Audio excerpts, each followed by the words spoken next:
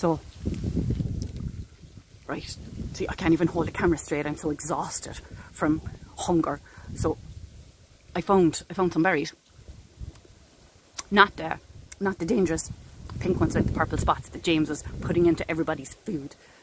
But they weren't enough, like. But, you know, it got me going to come out this morning and go foraging. So then I met some of the natives, and I was a bit afraid to begin with, right? Because, like, obviously I don't speak their language. But I'm just checking are any of the other campsites around.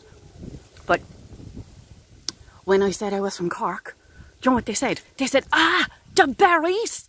And, like, I thought they were just, you know, doing the usual Cork greeting and hail of excellence. But they actually gave me some berries. Right, look.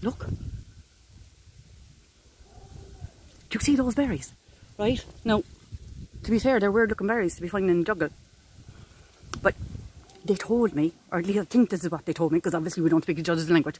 They told me that there's a magic potion in these berries, right? And it's so powerful that it gives you energy for a whole day. Look.